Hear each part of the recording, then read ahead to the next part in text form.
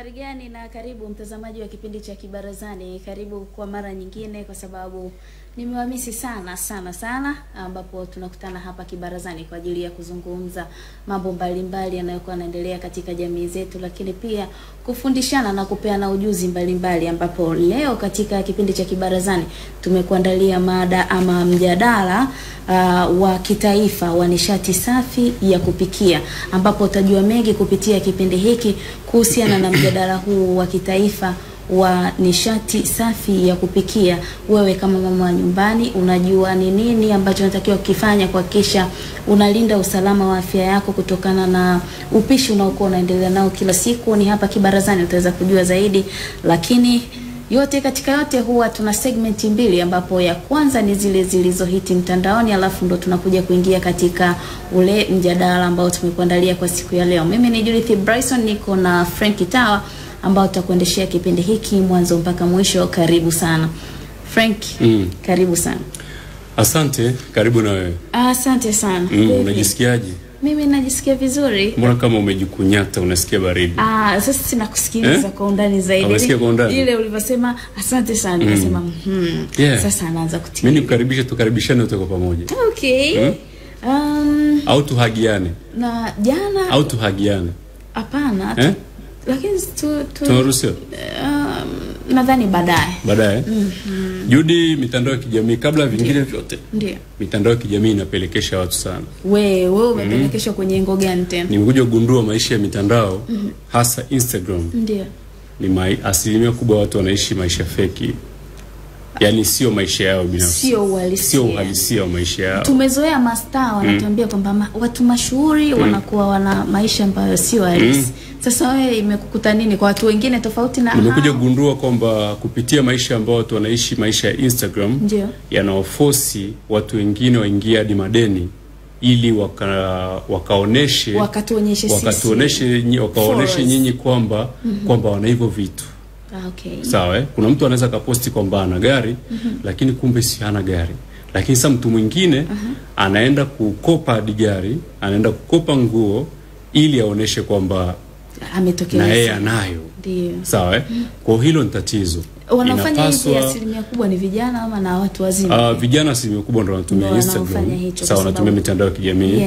Kwa hiyo inapaswa pia tuna struggle sana kuaminisha watu kwamba mambo yote yako tayari. Unaonaje mitandao ikifungwa? Isifungwe jamani. Isiwepo kabisa. Hapana, mitandao iendelee kuwepo, labda sisi ndo tuwe na umakini. Mimi natamani ifungwe. Kwa sababu gani? Yaani isiwepo. Kwani watu kwa tunaishi vipi? Pretend tu kitu. Pata pisha tusingekuwa na mitandao ya kijamii hivi ilivyokuja hivi karibuni. Tungekuwaje? Tungeboeka. Tungeboeka. Unahakika gani? Mimi naona tusingechanga. Bibi zetu, mama zetu mbona hawajaboeka? Ndo maana hata na bado wanapendeza, wanameremeta. Huko nyuma haikuwepo mitandao ya kijamii na lakini pia walikuwa nyuma kidogo. Sasa hivi ni ngumu. Mimi aliyokuambia kwamba wewe uko mbele ni nani? Mimi mtandao umenifanya. Kwani wewe baada ya kupata akili zako baada ya kupata akili zako binafsi, ulikuta mitandao ipo tayari? Imagine. Kwanza nikwambie faida ya mitandao. Nikwambie tu mimi leo najua vitu ambavyo vimeendelea almost duniani. Wewe umefaidika nini? Sasa at least najua, yani siko nyuma, niko current. Na hivyo vitu vimekufaidisha nini? Umepata nini kwa sababu maisha? Hey, imagine hata kipindi cha Kibarazani tuna zile zilizohiti mtandaoni. Imagine isingekuwepo hiyo mitandao ya kijamii. Kwani TV miaka ya nyuma kabla ya mitandao ya kijamii haikuwepo? TV zilikuwepo, lakini tulikuwa tunapitwa, hatuna muda wa kuja kukaa. Kwa mfano Kibarazani sasa hivi ikiwa inaendelea. Ifungwe bana. No, isifungwe. Kibarazani sasa hivi inaendelea. Alafu baadaye mtu anakuja kukaa kwa muda wake hata kama hakubahatika kukaa kwenye TV sasa hivi, si ndio? Kwa hiyo iendelee kuwepo, watu tujikumbushie, watu tusome, watu tushare experience. Ila sasa shida ni ile ulozungumza kwamba watu wana pretend. Yaani ukipretend kitu wewe ndo unajipotosha. Alafu sisi wengine tunaingia kwa madhumuni mengine, tunaendelea na maisha yetu kawaida, tunakuacha pale pale na madeni yako. Maana wanasema watu wana madeni. Jamani, mitandao ya kijamii ni mizuri. Inategemea tu kwamba tunaitumiaje. Lakini si chochote unachokiona kwenye mitandao ya kijamii mtu kaposti ni halisia ya maisha yake. Hapana. Wewe posti ambacho ni halisia ya maisha yako, basi muachie yule aposti kitu chake. Kwa hiyo si kila kitu ambacho kinapostiwa ni sahihi au ni sehemu sahihi au ni mtu anavyoishi ndivyo anavyoishi. Hapana. Kiposti vyakula vizuri haimaanishi vile vyakula ndo anakula. Inawezekana amepiga navyo tu picha. Sawa? Kwa hiyo tuishi maisha ambayo yana uhalisia wetu, lakini mitandao yetu ya kijamii tuitumie ituletee faida na sio kuwapelekea faida watu wengine. Basi sawa Frankie, nadhani changamoto ni ipo kama ulivyozungumza. Kikubwa ni kila mtu kuwa makini. Basi tuanze na zile ambazo zimehiti mtandaoni, alafu tutaendelea.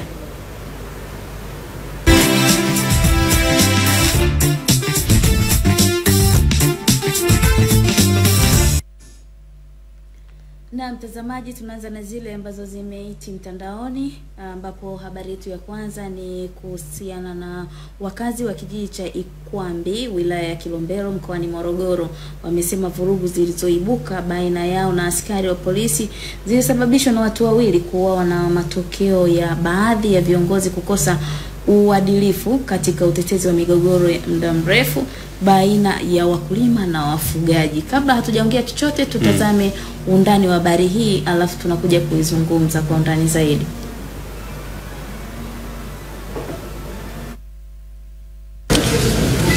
Ni sehemu ya jengo la ofisi ya kijiji cha Ikwambi, kata ya Mofu, wilaya Kilombero, mkoani Morogoro, iliyoteketezwa kwa moto na wakazi wa kijiji hicho muda mfupi baada ya kuuawa kwa watu wawili na baadhi yao kujeruhiwa katika vurugu kati yao na askari polisi. Inadaiwa mapema majira ya asubuhi Oktoba 23 mwaka huu, wakazi hao waliungana kisha kuwakamata baadhi ya wafugaji, viongozi wa kijiji, wakata na askari polisi, kisha kuwafungia kwenye jengo hilo ofisi ya kijiji, wakiwatuhumu kuwa chanzo cha migogoro ya muda mrefu. Mwenyekiti wa kijiji alikuwa akisali kanisani, naye akatolewa kwa vurugu kubwa, wakimfunga kamba, naye wakamleta wakamweka ndani. Tulipofika eneo la tukio, tuliweza kukutana na wananchi wenye hasira, lakini OCD pamoja na mimi tulitumia busara ya muda zaidi ya saa moja kwa ajili ya kuwabembeleza warudi kuwa kawaida ili angalau maongezi yafanyike. Wakazi hao wanasema kiini cha hayo ni baadhi ya viongozi kuwa na upendeleo, kushindwa kutenda haki katika utatuzi wa migogoro ya muda mrefu. Mwenyekiti wa kijiji na askari kata wanatuhumiwa kuchukua rushwa ya shilingi 350,000 kwa mtuhumiwa aliyeweka sumu kwenye maji ya mto Ruipa. Angalia mimi kijiji changu sijakaa na kikao hata kimoja na wananchi wangu kujadili tuingize mifugo, wala ni kikao cha ndani na serikali yangu kujadili tuingize mifugo. Ndio maana nilikuwa naomba hata ombi lako kwa huyu mkuu wa wilaya, kama mtasali wanao aulete hapa sisi tuchukulie hatua. Kamati ya ulinzi na usalama mkoa wa Morogoro pamoja na timu maalum ya upelelezi wamefika katika kijiji hicho kufuatilia undani wa tukio lenyewe, wakiwataka wakazi hao kuwa watulivu wakati hatua zaidi zikiendelea. OCD na watu wa usalama tufanyieni, tunaunda kamati ndogo itafanya uchunguzi wa kina kuhusu malalamiko yaliyotolewa dhidi ya serikali ya kijiji. Naam, asante sana Omar Hussein kutoka huko Morogoro. Umeweza kuona sasa Frank, migogoro inaendelea na usuluhishi unakuwa ni shida, unajua tumezoea pande mbili, wakulima na wafugaji. Sasa jana kilichotokea ni watu wameweza kuchomwana uhai, watu wawili wamepoteza maisha. Kila siku mimi najaribu kuzungumza tukio kama waandishi wa habari, watangazaji, kuna namna ambayo inatakiwa kuzingatiwa, hasa kutizama hili kwa sababu si mara ya kwanza kwa Morogoro, unajua. Tatizo lipo sehemu nyingi, lakini Morogoro imekuwa ni tatizo sugu, hasa kati ya wakulima na wafugaji. Lakini Frank, katika kujihakikishia hilo, IGP Kamili usiweza kuzungumza. Nadhani tuione hii kwanza. Ndio, lakini sawa, kuna namna ambayo yani kuna namna ya kukaa na wale kwanza watu wapate elimu. Ndio. Sawa, wapate elimu na pia kuwe na sheria ambayo inaweza ikatenganisha kati ya vitu viwili alafu mwisho wa siku kila mmoja kwanza watu wapate elimu, waelimishwe wao. Mimi nimejaribu kujifunza kitu kwamba mpaka mtu anafikia kuchukua maamuzi, ina maana kuna namna ambayo ameona ni bora kujichukulia maamuzi ambayo anayafikia yeye mwenyewe. Kama ameshindwa kusikilizwa, si ndio? Na ni chuki inatengenezeka kuanzia ndani. Kwa hiyo inamaanisha kwamba mkulima akimwona mfugaji yani anachafuka, yani kuna kitu ambacho kinamchoma, sawa na yani wakionana wote kwa wao hakuna upendo ndani yao, kwa sababu tumezoea hii migogoro inakuwepo, lakini suruhu hatujui huwa wanafikia mwisho wapi, kwa sababu huwa tunaambiwa watakalishwa, wataongea, watafanya nini.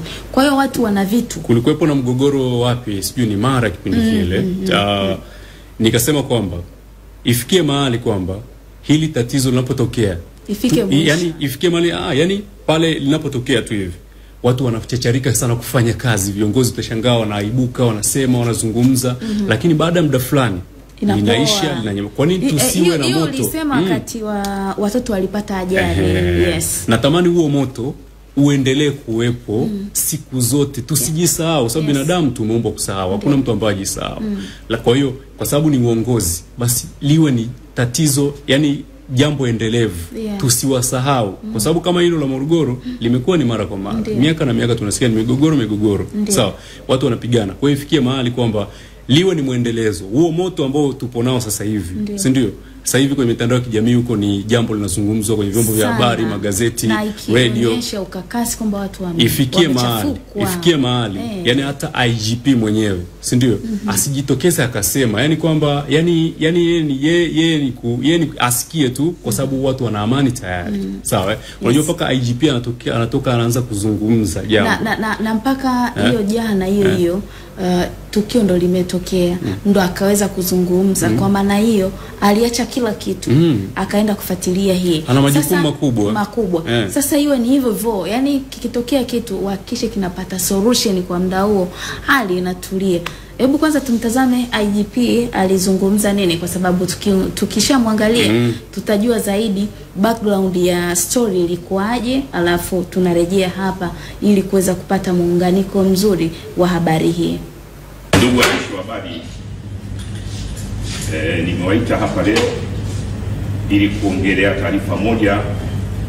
taarifa ya mauaji iliyotokea katika kijiji cha Ikwambi, kata ya Mofu, tarafa ya Mgeta, wilaya ya Kiumbero na mkoa wa Morogoro. Tukio hili la mauaji lilitokea jana majira ya mchana, ambapo jeshi la polisi likiwa katika harakati za kuzuia uvunjifu wa amani lilitumia risasi za moto na hivyo kusababisha vifo vya watu wawili na wengine wawili kujeruhiwa. Chanzo cha tukio hili la mauaji ilikuwa ni wananchi wa jamii ya kifugaji ambao walikuwa wana malalamiko ya wananchi wengine wa jamii ya kifugaji. Wananchi wa wakulima walikuwa na malalamiko dhidi ya wananchi wafugaji kwa vitendo vya kulisha mifugo kwenye mazao yao, lakini vile vile walikuwa na malalamiko ya wenzao wawili wakulima kushambuliwa na wafugaji siku ya tarehe 22 mwezi wa 10 mwaka 2022. Hivyo wananchi hao walikamata baadhi ya viongozi wa kijiji, watendaji, lakini pamoja na mkaguzi wa kata na kuwafungia ndani ya ofisi ya kijiji. Kwa hiyo jana tarehe 23 hiyo mwezi wa 10 mwaka 2022 majira ya mchana, askari polisi walifika katika eneo hilo na ndipo ili kuweza kuwaokoa wale watu waliofungiwa, lakini kulitokea tafrani ambazo zilisababisha matumizi ya mabomu pamoja na risasi za moto zilizosababisha mauaji ya watu hao wawili. Kufuatia tukio hilo, timu maalum imeundwa ambayo itaongozwa na mkurugenzi wa mashtaka, watakuwepo watu kutoka kwake, lakini pamoja na taasisi zingine za serikali. Na madhumuni ya timu hiyo iliyoundwa ni kuweza kuwa na uchunguzi huru ambao utakuja na majibu ya kwa nini tukio hilo limetokea. Yes, mtazamaji umeweza kusikia nini ambacho kilikuwa kinaendelea kule toka jana na mpaka sasa hivi majibu yanaendelea kutafutwa. Kwa hiyo Frank, mimi natamani tupate majibu ambayo yatufikisha mwisho. Kwa sababu tume imeundwa kwa ajili ya kufanya uchunguzi huru kama IGP alichokisema. Na naamini tume ni sahihi na italeta majibu sahihi kwa sababu mwisho wa siku wananchi ndo wanasubiri ya majibu. Na waone kwamba huu mgogoro unaisha vipi, lakini vile vile tukio ambalo limetokea la mauaji limesababishwa na nini. Yani mimi natamani tu tufike mwisho. Yani ifike stage mkulima aogope kumgusa mfugaji na mfugaji aogope kumgusa mkulima. Tuheshimiane. Unajua na sio kuogopa Judy. Ukisema kuogopa inamaanisha kwamba nitakuwa na mgogo kwa sababu kuna kitu kimetuweka katikati kinatutishia. Hapana. Upendo inabidi utawale. Ndio. Mimi nimpende mkulima, mkulima anipende mimi.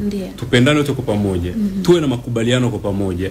Isiibuke migogoro ambao ni ya miaka na miaka. Kwa sababu hii migogoro inawezekana labda ni wazazi wa bibi, kizazi na kizazi kimeendelea kurisishana, chuki imeendelea mpaka sasa hivi. Na kuna watu wanahama kutoka sehemu moja kwenda sehemu nyingine. Hivyo inawezekana labda chuki zinaendelea kuenezwa. Kwa mwisho wa siku hili jambo migogoro haikuisha moja kwa moja, haiwezi kuisha. Ila watu wapate elimu kwanza, kwamba wapate elimu kwamba bwana hichi kitu sio kizuri na inatakiwa kifanyike ya mipango hii na hii ili kuweza kutatua tatizo. Lakini vile vile Judy, mimi bado narudi pale pale kwamba shida inapotokea leo basi iwe na muendelezo kila siku, watu wapite leo lile na kuendelea kuelimisha watu na kuendelea kuhakikisha usalama wa watu. Kwa sababu mwisho siku hiyo ni nguvu kazi tayari, mtu harudi unajua. Sawa. Kwa jambo likiibuka kama hili kuna gharama nyingine ambazo zinaibuka, sawa, za kama tume kiundwa kama hivyo, watu kutoka sehemu moja. Hizo ni gharama ambazo zilitakiwa zizibwe au kuwe na usuluhishi kabla ya tukio kutokea. Sawa, kwa sababu ni eneo ambalo kila mwaka hakukosekani vimigogoro vinatokea vya ufugaji na wakulima. Kama sio hapa ni sehemu nyingine, kama ni pengine unakuta huo mgogoro haukuwa mkubwa, labda vyombo vya habari havikufanikiwa kabisa kufika, lakini migogoro ipo inaendelea. Kwa hiyo tuifunge. Na ndio maana kuna ngazi ya kijiji, ngazi ya kata, sawa, kuna mabalozi wa mtaa nyumba 10, kuna wenye viti wa mtaa. Hao wote makatibu kata, sijui kuna nini. Hao wote ukikaa kwa pamoja, wao ndio wanajua migogoro asilimia kubwa inaanzia wapi. Sawa. Nani anachuki na nani chanzo cha ugomvi, nani mchokozi. Lakini hawa wakishirikiana pamoja na vyombo vya usalama, mimi najua mambo yataenda sawa, lakini jambo lisiishia baada ya hili kuisha. Basi moto huu tuone unaendelea kabisa. Sawa. Basi sawa Frank, tuingie katika habari ya pili tukiachana na hiyo habari ya Morogoro, ambapo wakulima wa korosho kutoka mkoani Lindi wanaunda chama kikuu cha Lunali kinachounganisha wilaya 3 za Ruangwa na Chingwea na Liwale. Wamegoma kuuza jumla ya tani 4,400 na za korosho ghafi kwa kutoridhishwa na bei iliyotolewa na wanunuzi kwenye mnada. Watu wana bidhaa zao lakini wakasema kwa bei hii hatutaweza kutoa mzigo. Nakumbuka viongozi mbalimbali ambao wanasimamia swala zima la mazao haya biashara wamekuwa wakipigania zaidi kuhusiana wakulima waweze kupata kile ambacho wanastahili kutokana na gharama pia za hilo zao. Basi kuna vyombo husika ambavyo kuna bodi ya korosho. Sawa. Bodi ya korosho ambao yenyewe ndio inasimamia hiyo vitu. Na ni lazima wakubaliane na mkulima, asinungunike. Mkulima afeel kwamba nalima kwa sababu kilimo kitanifikisha sehemu fulani, lakini sio nalima kwa sababu utaingia hasara. Kwanza tutapoteza wakulima wengi kwa sababu kila mtu atakata tamaa, siwezi kulima kwa sababu kilimo hakilipi. Kwa ifikie mahali kwamba hizi bodi kama zifanye kazi pamoja na wananchi, kuwaelimisha pia wananchi. Unajua kipindi cha nyuma hawa wachuuzi wanaenda vijijini, wananunua mashamba kabla, wananunua mazao kabla ya shambani. Sawa. Lakini kwa sababu ya shida mbalimbali ambazo mkulima anakutana nazo, hana pesa, mtoto anatakiwa aende shule, anadaiwa, inabidi ampe yule anayenunua kwa bei rahisi shamba zima. Sawa. alafu anakuja kupata faida kubwa, lakini mkulima hapo hajui kwamba alipoteza shilingi ngapi mpaka anamaliza kulima. Sawa. Na tukiangalia kilimo ni kipana sana. Yaani kilimo sio kitu kidogo. Kilimo kina upana wake ambapo kuna mbolea, kuna labda mtu kakodi shamba, mtu kapitia mkopo ili kuweza kupata pembejeo za namna moja ama nyingine, kuhakikisha kila kitu kinaenda vizuri. Alafu inafika muda anataka sasa ingie kwenye masoko, anakuta masoko yamevurugwa. Hivi unahisi inakuaje? Usimamizi ili kuweza kumnufaisha, kwa sababu tupo kwenye kilimo cha kisasa tofauti na kipindi cha nyuma. Sasa hivi kilimo kinahitaji ili uweze kuvuna vizuri na uvune mazao mengi ndani ya labda ya nusu eka au eka moja. Lazima kuna unapita katika njia tofauti. Kuna mbolea, kuna madawa ambayo nitakunyunyizia kupitia mazao yako kwa ajili ya wadudu. Lazima uweze yani uweze kujidhatiti kwamba ili zao linaenda kunilipa. Kwa kuna mapitio mengi sana ambayo mkulima anapitia. Lazima pia aweze kulindwa na hizi bodi ambazo zinasimamia mazao ya biashara. Tuna bodi inawekwa pale kwa kuhakikisha kila kitu kwenye ile zao linaenda vizuri. Sasa ikija ikaenda tofauti kama hivi, lakini kwanza tutazame undani wa habari hii alafu tunarejea hapa. Mnada wa pili tangu uzinduzi wa minada uanze mkoani Lindi. Mnada wa kwanza umefanyika katika chama kikuu Lindi Mwambao na mnada wa pili katika chama kikuu Lunali, na minada yote hii miwili wakulima wamegoma kuuza korosho zao. Serikali naiomba itutafutie masoko ambayo yako sahihi ili sisi tuweze kukomboka kutoka hatua hii ya hali ngumu tuliyokuwepo kuingia katika hatua nzuri. Kwa sababu leo sisi tuna changamoto nyingi. Kwanza tuna watoto ambao tunawasomesha katika mashule mbalimbali. Wale watoto wanahitaji michango mbalimbali. Serikali isipompeleka mtoto mimi mkulima mazingira ya shule, wananiletea samasi na kunishtaki kwamba mimi simpeleke mtoto shuleni. Yaani ingekuwa kama leo tunapata angalau 2500 zinafikia mkulima, tungeridhika kidogo. Lakini bei imezidi, ni ndogo mno. Alafu Mama Samia tunamuomba, hivi kama hilo mikorosho tutalimia, tunahangaika na upupu unawasha jamani mashambani. Tafadhali tunamuomba, yaani rais atutetee wananchi kama sisi. Tatizo kubwa kweli hili. Kazi ambazo tunazunguka, madeni yapo mengi, mzunguko wake mara kupuliza. Hivi kama ni kutulipa shilingi 1500. Sasa sita kwa kina nani? Naomba tu kwamba serikali kama inasikia iliko, mnada huu uongezeke bei. Mwakani tuwe na nguvu tena kufanya kazi hii vizuri. Sisi ni wakulima na wazazi na walezi pia. Kwa hiyo mwezi wa kwanza tunatarajia tuwapeleke watoto wetu shuleni. Na hatuwezi kuwapeleka watoto shule kama hatuna pesa. Na pesa tunapata wapi? Na maana tunapata kwenye korosho. Francis Na mtazamaji, umeweza kusikia nini ambacho kinaendelea kuhusiana na masuala mazima ya korosho. Wananchi wamelalamika, wamezungumza, wamelalamika na malalamiko hayo lazima yafanyiwe kazi. Na yafanyiwe kazi na nani? Lazima bodi husika, sawa, iweze, kwa sababu bodi imeundwa kwa ajili ya kusimamia wakulima korosho. Lakini ni kitu ambacho kinasikitisha pale kuona kwamba mtu au mkulima anamlalamikia namba moja pale. Sawa. Yaani anamtaja Rais wa Jamhuri ya Muungano wa Tanzania, ambao bodi yenyewe itakuwa karibu na hao wakulima mno ili kuweza kuwasaidia. Na hiyo bodi imeundwa kwa dhumuni maalum kwa ajili ya hao wakulima. Na wanaiamini kwa sababu kama imeshaitwa bodi, ina maana kuna mkono mrefu pale upo kwa ajili ya kuhakikisha usalama wa mkulima, kumsupport, kumtafutia masoko. Ushawahi kudaiwa wewe? Unakosaje kudaiwa Tanzania hii? Mimi nadaiwa ndio. Unadaiwa alafu tarehe zinafika una uhakika. Sasa ndo mkulima, sawa? Anadaiwa alafu anaangalia masoko, bado anaingia hasara. Inabidi kwanza amespendi muda wake. Unajua kilimo kiko hivi, lazima uconsider muda wako ulioweka pale, ujilipe kwanza. Useme jamani, kila mwezi mimi nilikuwa najilipa let's say 500 kulingana na kilimo hiki. Alafu baada ya pale unaanza kuhesabu makorokoro yote yalotumika pale. Hasa unapiga hesabu, unaona kwanza ujilipi, makorokoro nayo mle vitu haviendi, huwezi kurudi shamba mwezi ujao, unajua? Jamani bodi, jamani tuwasaidie wakulima. Wakulima kama tunavyosikia kwamba kilimo ni uti wa mgongo.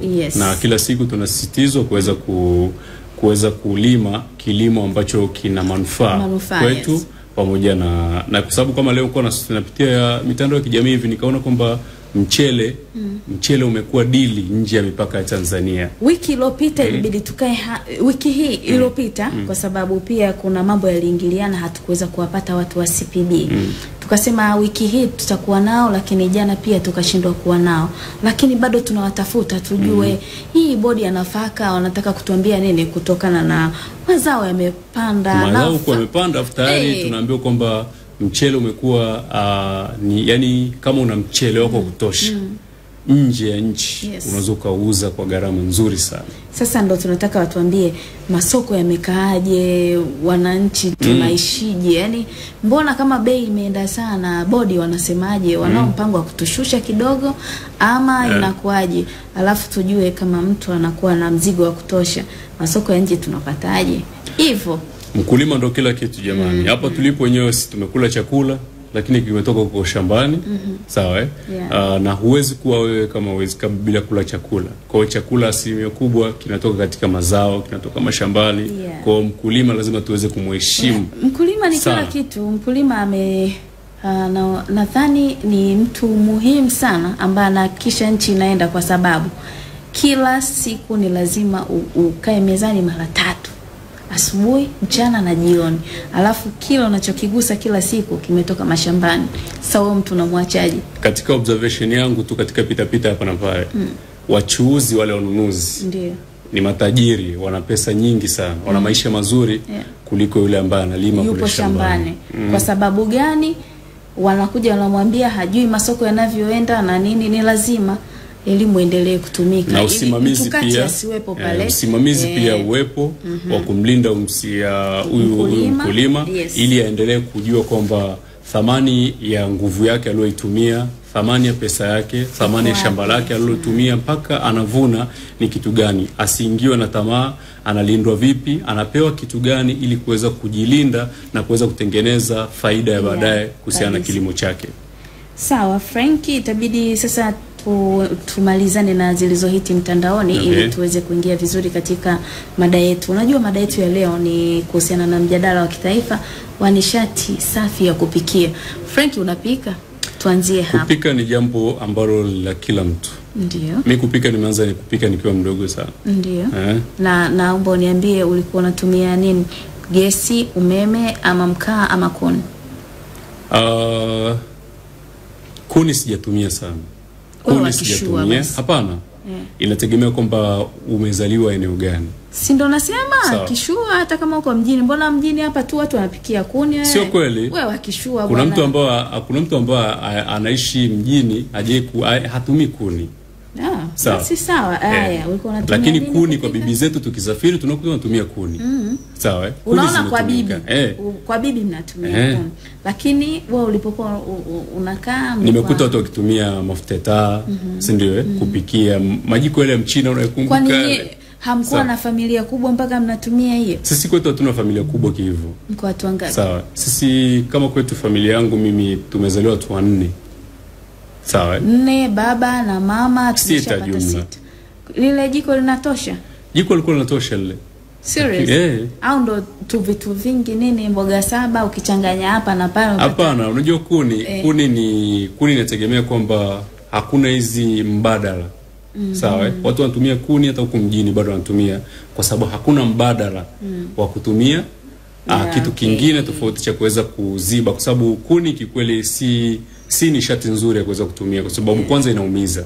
Sawa, inaumiza, watu wanaumwa vifua. Sawa, ule moshi unapuliza moto, machozi na kutoka. Sio kwamba mtu anapenda jamani ile maisha. Sawa, kuna namna pia ya maisha ambayo standard ya maisha ya kila mtu inatofautiana. Kuna mtu ana maisha ya chini, hawezi kuafford gesi. Mpaka sasa hivi kuna watu wanaishi mjini, hawezi kununua gesi.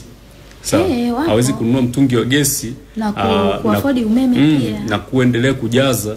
Sawa, kwa bora azunguke ng'ang'oe miti huko visiki aje kupika watoto wale peleke waendelee na maisha. Ni kweli. Basi tupate mapumziko mafupi alafu tunarejea hapa kwa ajili ya kuingia katika huu mjadala rasmi lakini pia tutakupa namba ambayo utaweza kuituma maoni yako pale, ikiwezekana kabisa ujisajili ili uweze kuwa wa kwanza kujipatia nishati mbadala.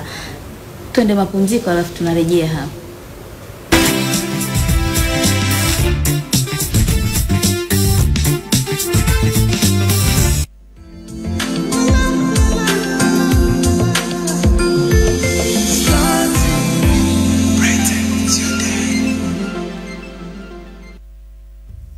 Kutokana na mlipuko wa ugonjwa wa Ebola katika nchi ya jirani, serikali kupitia Wizara ya Afya inawatangazia wananchi wote kuchukua tahadhari dhidi ya tishio la ugonjwa huo. Ebola ni ugonjwa hatari unaosababishwa na virusi vya Ebola. Dalili za ugonjwa wa Ebola ni pamoja na homa kali ya ghafla, kulegea kwa mwili, maumivu ya misuli, kuumwa kichwa na vidonda kooni. Mara nyingi dalili hizo hufuatiwa na kutapika, kuharisha na vipele vya ngozi. Baadhi ya wagonjwa hutokwa na damu sehemu za wazi za mwili kama vile machoni, puani, masikioni, mdomoni na njia ya haja kubwa na ndogo. Ugonjwa wa Ebola unaweza kuzuilika kwa kuzingatia yafuatayo: epuka kugusa damu, mate, matapishi, kamasi, machozi, mkojo, kinyesi na majimaji mengine yanayotoka mwilini mwa mtu mwenye dalili za Ebola. Epuka kugusa au kula wanyamapori kama vile popo, nyani, sokwe, tumbili na swala au mizoga yao. Nawa mikono mara kwa mara kwa maji tiririka na sabuni.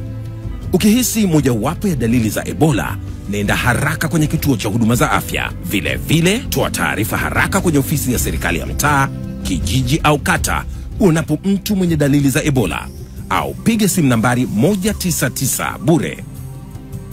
Kumbuka, ugonjwa wa Ebola haupo nchini Tanzania. Hata hivyo, kutokana na mwingiliano mkubwa wa kiuchumi na kijamii uliopo baina ya Tanzania na nchi jirani yenye mlipuko wa ugonjwa huu, ni muhimu kuchukua tahadhari ili kuzuia Ebola isiingie nchini. Ujumbe huu umetoka kwako na Wizara ya Afya kupitia Idara ya Kinga, kitengo cha elimu ya afya kwa umma. Unapimaje ufahamu wa mwanao? Pengine ujasiri wake, ufahamu wake. The process of cutting down trees is called uwezo wake wa kujieleza na usanifu wa taaluma. Kipindi kinachokutanisha wanafunzi kutoka kila pande ili kukuza taaluma zao.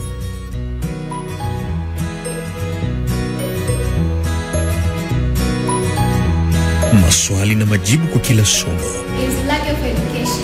utayapata katika kipindi cha IQ. Ni hapa Star TV.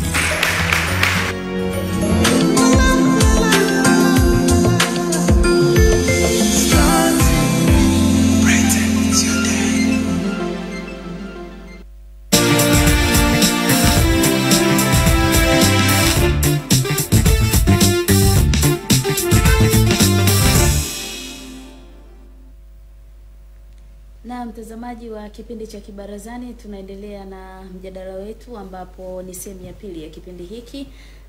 Na leo tunaongelea kuhusiana na mjadala wa kitaifa wa nishati ya safi ya kupikia, ambapo tarehe 1 na 2 mwezi wa 11 mwaka 2022 utafanyika mjadala wa kitaifa wa nishati safi ya kupikia katika ukumbi wa Julius Nyerere jijini Dar es Salaam, ambapo mgeni rasmi anatarajiwa kuwa Rais wa Jamhuri ya Muungano wa Tanzania ambaye ni Samia Suluhu Hassan. Ataweza kuwa pale kuzungumza kuhusiana na nishati ya kupikia, lakini mambo muhimu ambayo yatazingatiwa katika mkutano huo ni hali ya nishati ya kupikia nchini jinsi ambavyo ilivyo, lakini pia kutakuwa na sheria za nishati na sera zake, nishati ya kupikia na ustawi wa wanawake, teknolojia ya ubunifu uliopo katika nishati ya kupikia, lakini pia mafunzo na uzoefu kutoka katika nchi nyingine zilizofanikiwa katika nishati ya kupikia.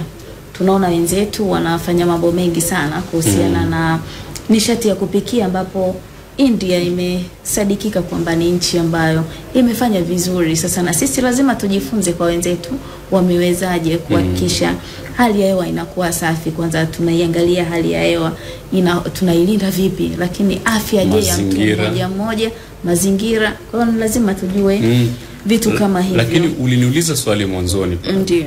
kwamba ulishawahi kupikia kuni. Mimi nikakujibu majibu yangu ambayo ni sahihi. Ndio. Ulishawahi kupuliza moto? Unaniuliza mimi sasa hivi.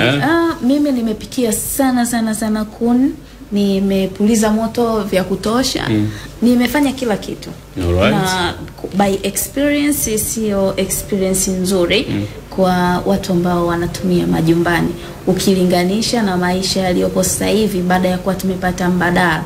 Sasa hivi unatumia gesi, unaweza kutumia umeme, na unaona ni jinsi gani ambavyo unakuwa comfortable. Ulijisikiaje kwanza wakati kipindi unatumia lakini wakati unatumia ulikuwa unaona sawa? Sasa subiri nikwambie katika hilo.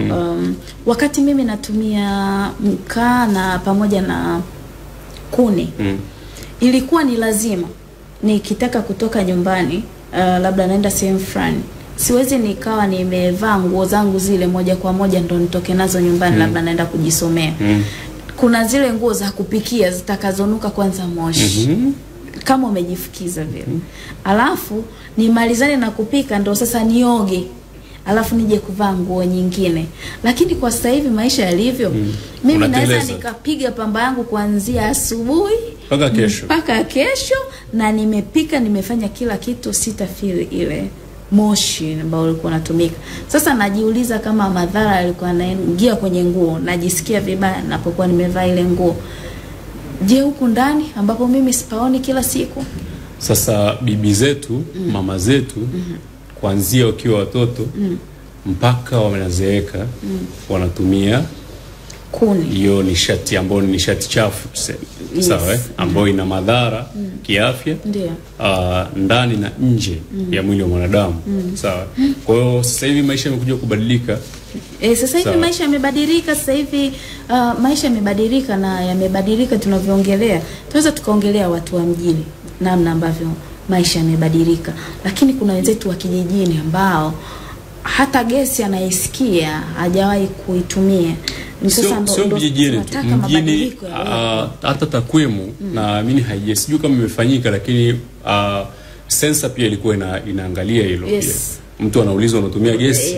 Sawa. Na mtu anakeleka, naona watu wa sensa wana maswali yana maudhi sana. Sasa mimi gesi ya nini? Kwa ni moja, sensa pia ni moja ya vitu ambavyo ilikuwa nataka kugundua kwamba pia watu wanaishi katika maisha gani.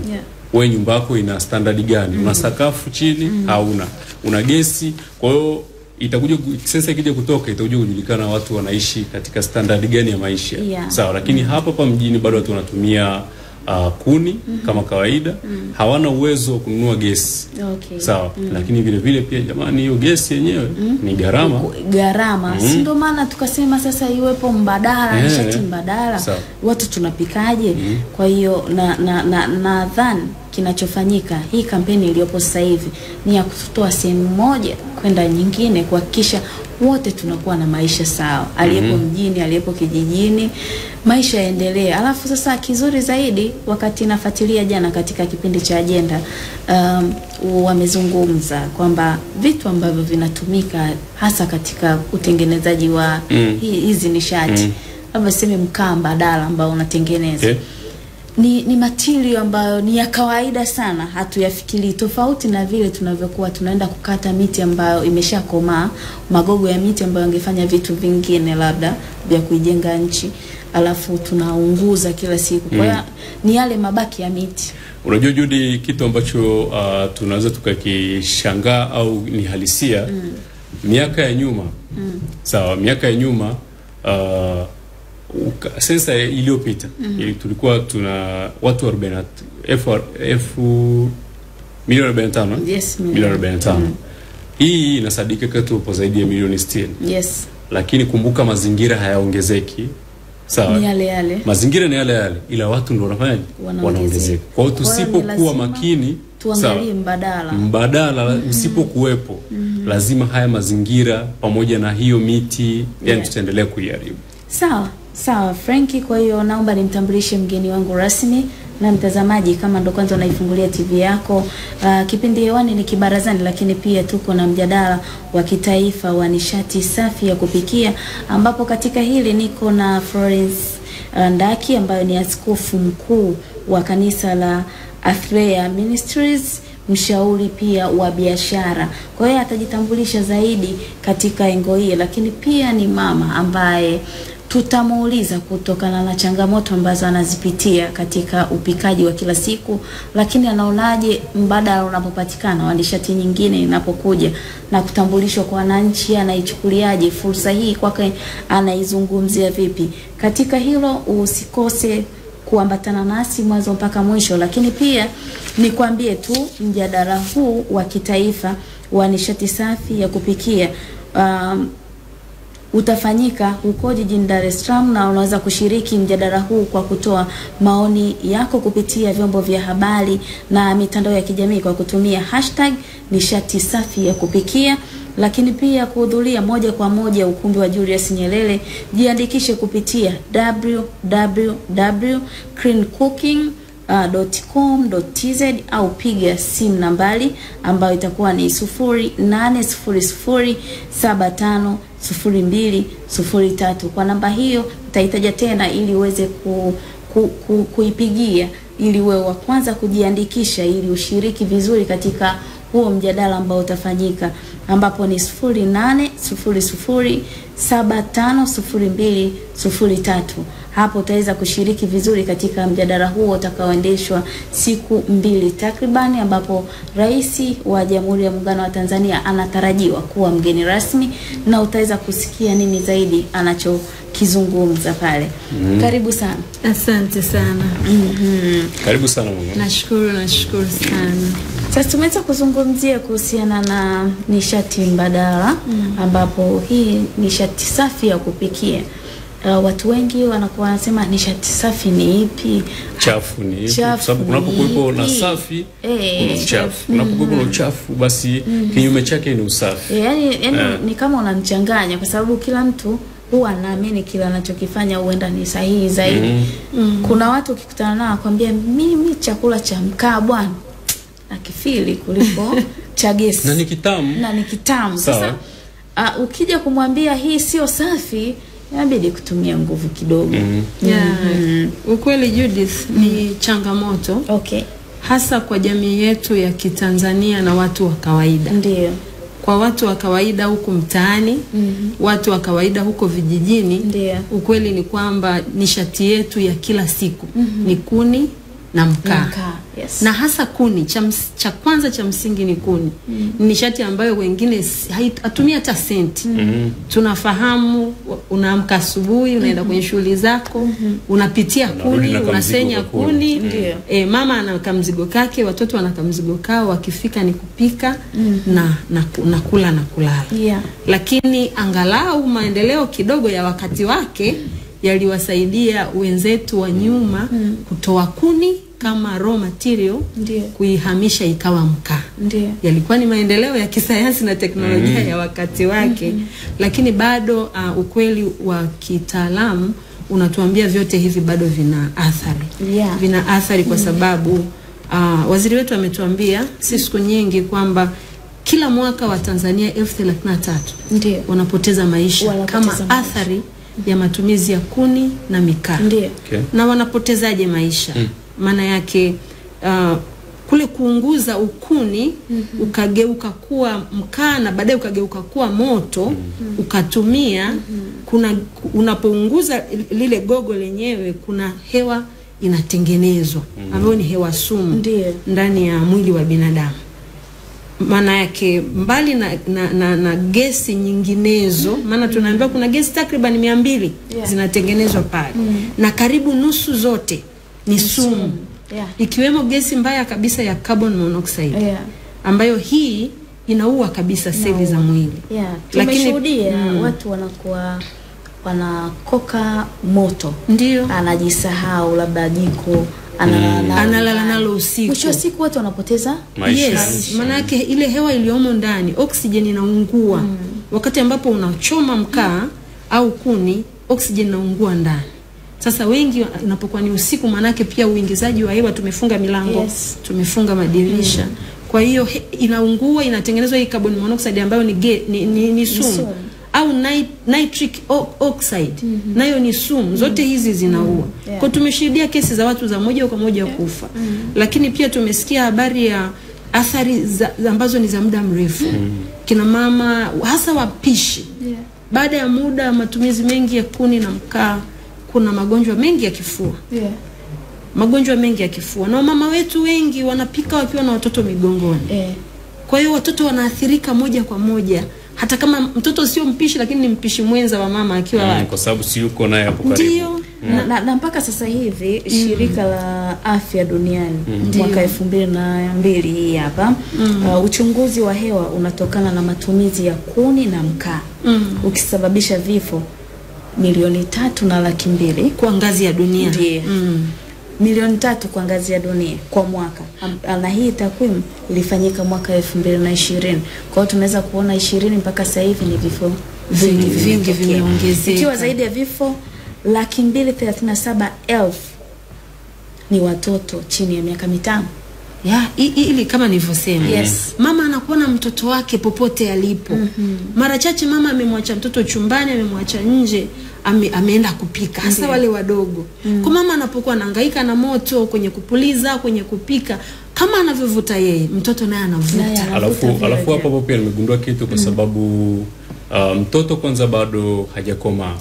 Maumbile yake hajaweza kuhimili. Ana ile sumu mtu mzima wewe inakuathiri. Sasa vipi kwa mtoto? Yule mtoto ambao bado hajakomaa viungo vyake vya mwili vyote. Ndio. Ile sumu ikimuingia unafikiri anapoteza sasa. Ndio, watoto wengi wadogo wanapoteza maisha au wana develop magonjwa ya kifua. Kila mara pneumonia, kila mara mtoto anaambiwa na asthma, mtoto anaambiwa mapafu yake sio yamefanyaje, lakini kumbe ni athari anayotoka nayo jikoni au anayotoka nayo nyumbani. Maana tusiseme tu jikoni. Hewa ni hewa. Ukiwasha jiko ndani au jiko linapowaka, ule moshi unasambaa nyumba nzima. Utafika vyumbani, utafika sebuleni. Kwa matokeo yake athari inatengenezwa.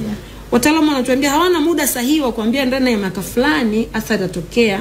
Maana athari inategemea na mtu amevuta ile hewa chafu kwa muda kiasi gani, lakini tatizo ni kubwa. Lakini pia tumeshuhudia mauaji ya vikongwe pia, wanasema wana macho mekundu, vibibi hivi vichawi, kumbe ni matokeo ya ndio ni matokeo ya matumizi ya kuni majumbani. Maana kuni pia zina aina ya miti. Kuna miti yenye moshi mkali, kuna miti ambayo moshi wake si mkali sana. Sasa utajuaje? Hapo ndipo changamoto inapokuwa. Na kama alivyosema kaka, bwana, watu wanakuambia chipsi vumbi. Tamu kuliko hata za nyumbani. Na mpika chipsi barabarani wangapi wanatumia nishati isiyo mkaa? Ndio. Na mimi nilifanya observation yangu, lakini vile ile katika kuuliza tu watu. Sawa. Nimekuja kugundua kuna watu kadha walishafika kwenye vibanda vya chips.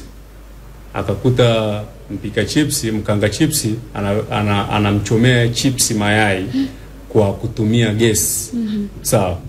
Yule mnunuaji aligoma, akasema kama unapikia gesi sitaki. Anataka ule mkaa. Akaenda kwa sababu anasema ladha ya chipsi inayopikwa kwenye gesi ni tofauti na kwenye mkaa.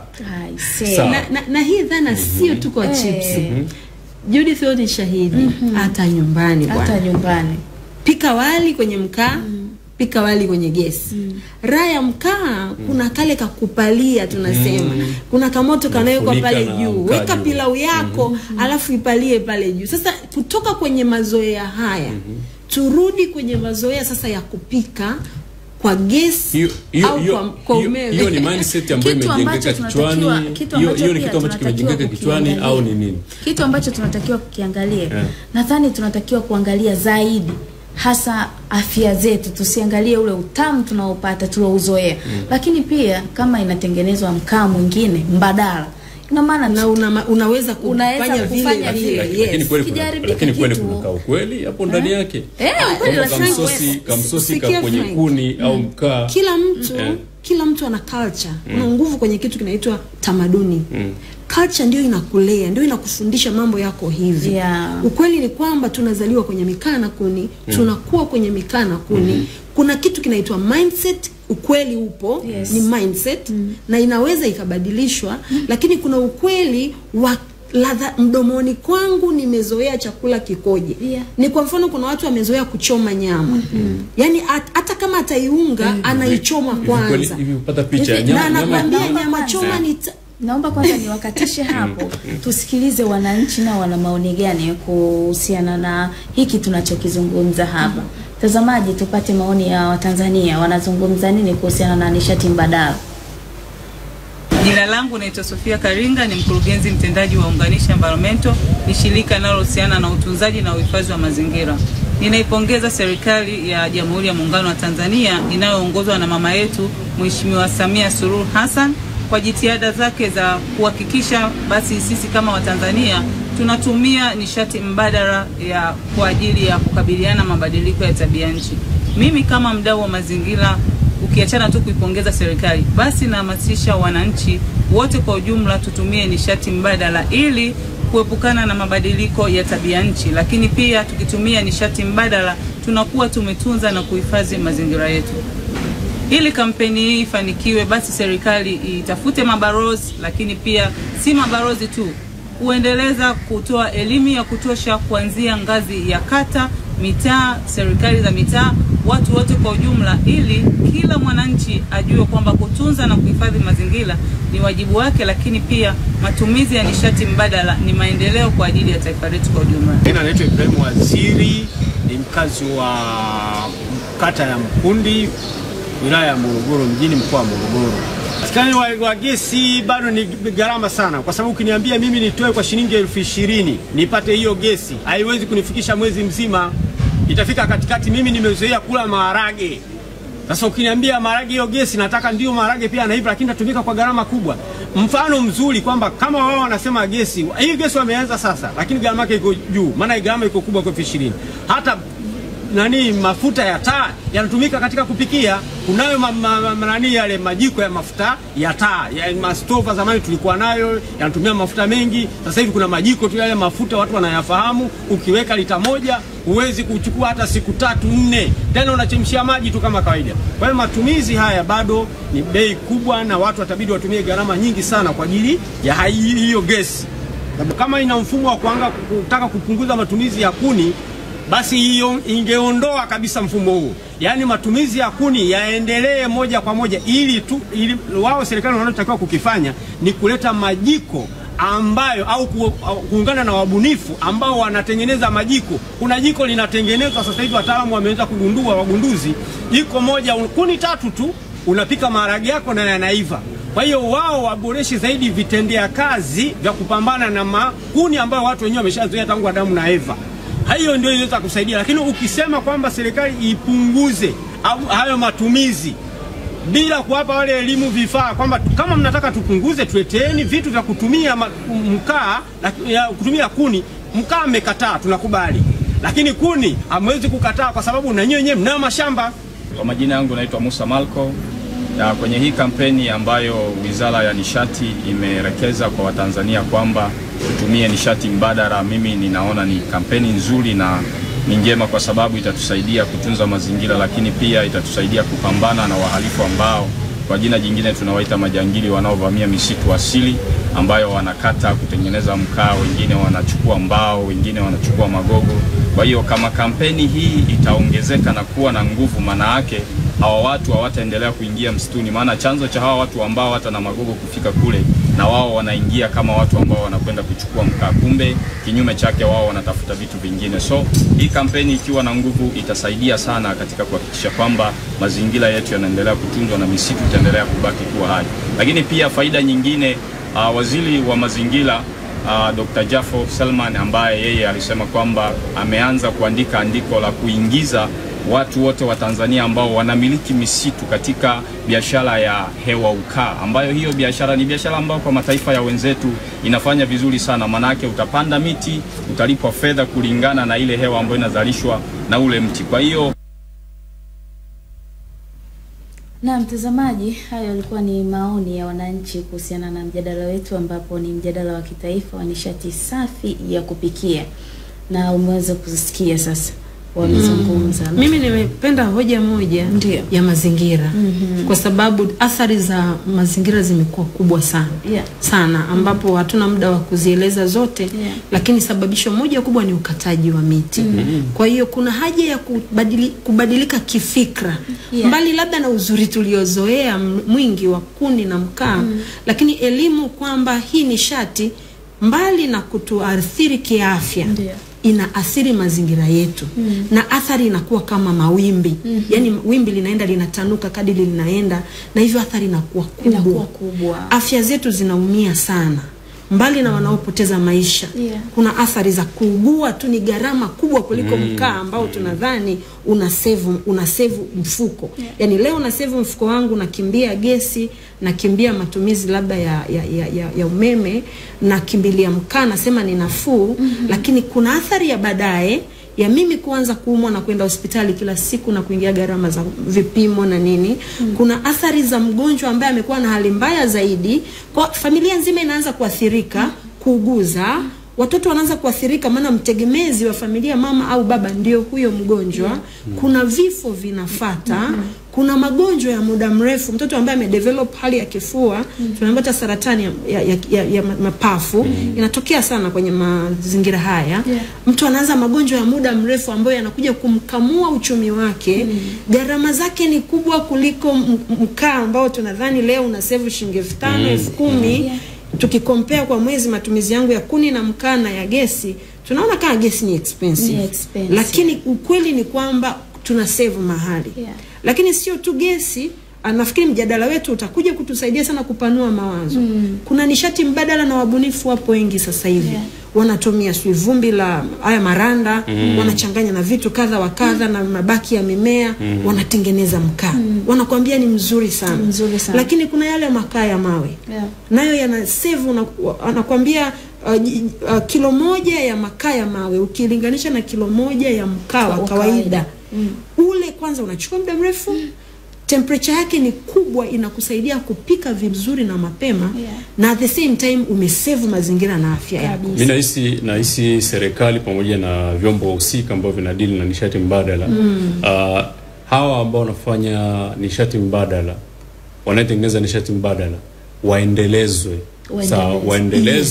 na kutengenezewa mazingira ya mazuri ya soko, watu waelimishwe hata hizo bidhaa zao au huo mkao au nishati mbadala ambao wanaifanya, basi watu wakaweza kuipata na wakaweza kuziba nafasi ya lile wazo la mkaa na kuni likaondoka, au gesi, si ndio, ambao labda ni ghali, lakini hivi vikaendelezwa na watu wakatiwa moyo, lakini sio kurudishwa nyuma katika ufanyaji wao, ufanisi wao wa hizo kazi. Kwa hiyo waendelezwe, itakuwa ni kitu kizuri sana. Na tumeona nchi za wenzetu wamefanikiwa. Kwa hiyo ni lazima wote kuanzia hao wanaotengeneza na sisi tuwatumiaji tuwe na muamko. Lakini tukiweze wabunifu wapewe mitaji, watengenezewe masoko, jamii tubadilishwe fikra kwa kupewa elimu na kuhamasishwa, na ikiwezekana kuwezeshwa. Niliona kuna wakati Waziri Makamba alikuwa Msoma, waliwezeshwa mama kikundi kimoja, wakapewa majiko ya gesi, mitungi midogo, taasisi kubwa zikapewa mitungi mikubwa kwa bei nafuu, na UWT kama sikosei walipewa mitungi ya kutosha, iwe kama mradi lakini kufikishia jamii kwa gharama nafuu. Kwa kuna juhudi nyingi zinaweza kufanyika, zikaifikia jamii kadiri tunavyobadilika kifikra. Mazingira pia yaturuhusu kufika huko. Mimi nafurahi kwamba rais wetu kipenzi atakuwepo kwenye mjadala huu. Kama mkuu wa nchi atajua, atashiriki na atakaa na watu wake na kuona Watanzania tunatolewaje hapa. Lakini kwa kweli vifo vimetosha na magonjwa yanayotokana na athari hizo, tufike mahali tuseme kubadilika inawezekana. Na kikubwa zaidi wametoa hata uwezo wa mtu mmoja kushiriki kutokana na namba walizozitoa hapa. Kwa hiyo itakuwa ni vizuri, tutasikilizana pande mbili, tutasikiliza serikali wanasemaje, lakini pia wananchi pia na wadau wengine wanasemaje. Nilisikia kuna mradi pia wa gesi, kuna kutoka Mtwara linasambazwa mikoani, watu watapokea. Mimi nafikiri jitihada hizo ziendelee sana. Nashukuru sana. Kutokana na muda wetu sasa tunaondoka hapa. Ni mjadala ambao ni mrefu sana, nadhani tutaendelea kuhamasishana ili tujue zaidi nini ambacho tunatakiwa kufanya ili kuwa na taifa ambalo imeshinda majaribu mengine. Yes, mtazamaji wa kipindi cha Kibarazani, mpaka hapa mimi sina la ziada. Mimi ni Judith Bryson, lakini kabla sijafunga mjadala huu ni lazima nikukumbushe ni namna gani ambavyo unaweza kushiriki zaidi, ambapo mjadala wa kitaifa nishati safi ya kupikia. Shirika la mjadala huu kwa kutoa maoni ya shiriki mjadala huu kwa kutoa maoni yako kupitia vyombo vya habari na mtandao ya kijamii kwa kutumia hashtag nishati safi ya kupikia. Kuhudhuria moja kwa moja ukumbi wa Julius Nyerere, jiandikishe kupitia www.cleancooking.co.tz, ambapo pia unaweza ukapiga simu nambari ambayo itakuwa ni 0800750203. na itaja tena ili uweze kuiandika sehemu, ili siku hiyo uwe sehemu mojawapo ya mjadala huo na uweze kushiriki, ambapo ni 0800750203. Kwa namba hizo utaweza kushiriki vyema kabisa katika mjadala huo ambao utafanyika takriban siku 2, ambapo itakuwa ni mwezi wa 11 mwaka 2022. Tafadhali shiriki, usikose, ili tuweze kujua ni namna gani ambavyo tunaweza kujikwamua kutoka sehemu moja kwenda nyingine, ili tupate nishati ambayo ni safi kwa ajili ya kupikia, lakini pia kulinda mazingira na afya zetu kwa ujumla. Mimi ni Judith Bryson, nilikuwa na Frank Kitawa, lakini pia nilikuwa na mgeni wangu ambaye ni Florencia Ndaki, askofu mkuu wa kanisa la Athrea Ministries, mshauri wa biashara. Yeye anafahamu sana masuala ya biashara, lakini pia psychology na masuala ya kiroho pia. Unaweza kuwasiliana naye namna moja ama nyingine, akakuelekeza namna gani ambavyo kiroho